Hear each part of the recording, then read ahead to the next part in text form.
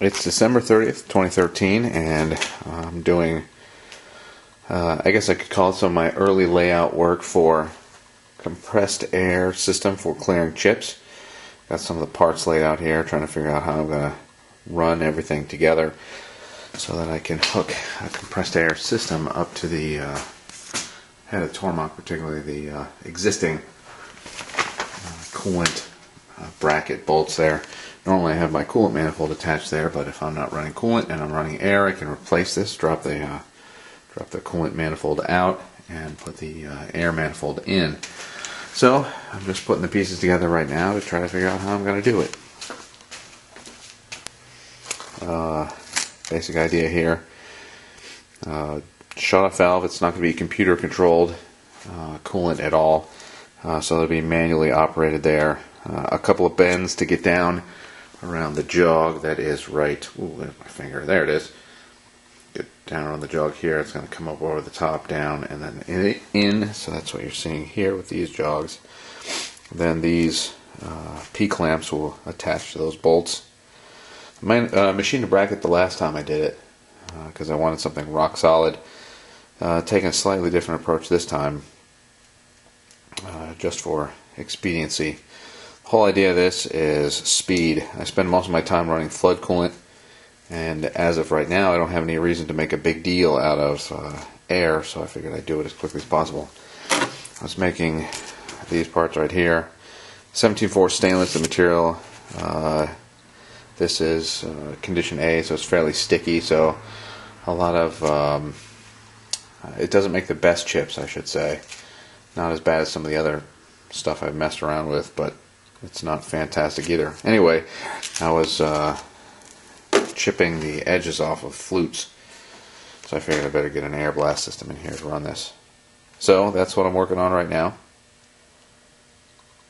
Got some pieces put together here, and I'm going to mock up a couple pieces in this area to see what I need to do. So I should sort of build this as I go until I figure out exactly how I'm going to set it up. No sweat here. I mean, literally, that's $4 right there. I went as cheap as I possibly could on this, just to sort of get it done, and I'll upgrade it later. I just can't wait anymore to get a compressed air system in. So let's do it. Alright, here's a quick update. Still got pieces laying all over the place here. The manifold is starting to come together. I have it, some pieces fixed in there. I don't know what the length is going to be yet. One is going to probably come around this way and be directed over in this area. The other one will be on the back side.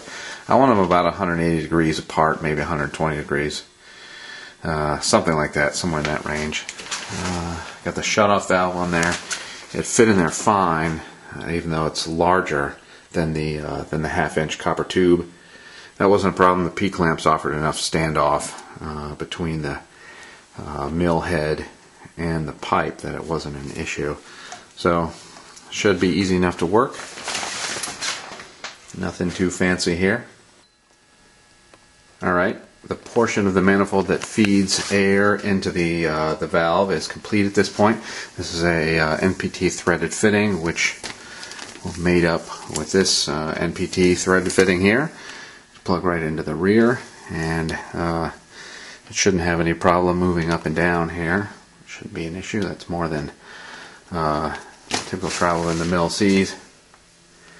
So, like I said initially, the whole concept here with the compressed air manifold is I don't expect to be running it much. I did put most of my effort into the flood coolant system. I don't expect to be running this system much as of right now. So I'm not putting as much cash into this as I typically would on a project. So this is $4 or whatever. It's a cheapie. I'm literally just throwing it up over the enclosure here on the back side, and probably the most expensive single portions of it are the ball valve and then the Loc-Line fittings that are going to be connected to the ends of the copper, which will actually be supplying the air. I haven't confirmed that those will work yet. The fitting is, of course, or the nozzle is, of course, the smallest. That's I believe that's a 1/16 of an inch nozzle there. But this is the fitting basically that I put on the back here. Just a sweat fitting with the NPT threads on the inside, and that's it. So I did initially think about putting in another T to put a compressed air tap here for a blowgun on the inside, but I decided against that at this point, mostly to keep the weight off of the assembly here since it's only mounted here. I figure that's not all that high priority anyway. When I'm ready to run it, ready to clean up, I'll just bring the compressed air in and then blow it off that way. My air compressor sits over to the side there, so I normally just hang the hose on the front and then use it that way. So I skipped it for now. Maybe if I do a better compressed air manifold in the future, I will set it up then for a better compressed air blowgun setup. Alright, so I've got a tool loaded. This is not the tool I typically use for steel, but it's close enough. And I figured I'd take a look at my arrangement about what height I wanted the end of this this nozzle to come to. The other one I have about 180 degrees out here.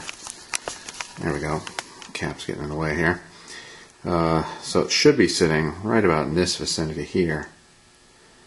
Maybe up a little bit higher, I don't know, but it looks like it's a pretty good fit for the size hose I have. So I'm going to go ahead and finish up the manifold now. The manifold is complete and it's mounted to the head right now. Not quite as stable as I had been hoping for. Let's see if I can demonstrate that here. Not too big of a deal, but shouldn't be an issue when it's running. I don't think this will provide enough load on there as it's coming down to cause a problem. Again, the design is that it's going to have a manual on-off valve, so the system won't be computer controlled at all. Still haven't hooked the nozzles up. This one's a little bit more low than I would like. I really wanted the fitting here to be flush with the bottom of the mill head. The only way I had to do that, though, was to jog it up and then back down, and I wasn't interested in going through all that trouble. So it is what it is. The air supply hose is tossed over the back. That's exactly how I intended it to be. Certainly not fantastic looking, and I may do something to improve that later, but for right now it's what it is. So now it's time to put some Teflon tape on the Loc-Line fittings and thread them into the manifold. Alright, the nozzles are hooked up. I decided to reroute the compressed air line. A couple reasons. Makes it a little bit easier to connect and disconnect the air hose, since the idea of this is that it comes on and off whenever the flood coolant system isn't being used. But that's essentially it here. The only thing left at this point is to test it. I have done a quick leak check, and I did find one. Turns out if you don't use Teflon tape on a fitting, it's going to leak. Some surprise there. So here we go. I got the compressor or the pressure regulator set at 50 psi. Seems to be doing pretty well. So no apparent leaks, nothing obvious at least, and everything appears to be working well. Getting ready to run this part right here. It's actually a checking fixture. The first one I made was a little bit undersized due to tool deflection, etc. So I'm running another part right now that's a little bit bigger. The slot has been changed in length and width to be sure that it comes out to be the right size. So I'm going to do the test run. As you see, the compressed air nozzle system is in place. No air in the system right now, but getting ready to test that for the first time for a run. So here we go. Alright, the fly cutter's loaded to surface off the top of the part, and I'll get the air started here and we'll get this thing going.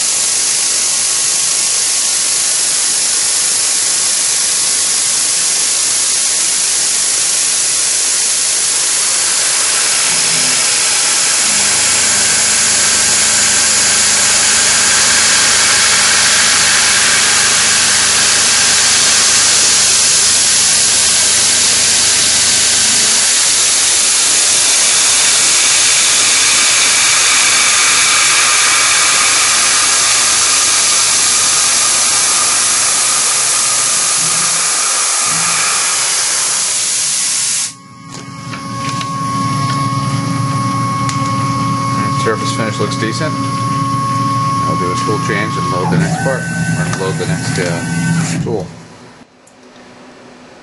Alright, the next tool is loaded. I'll switch on the air and get it started.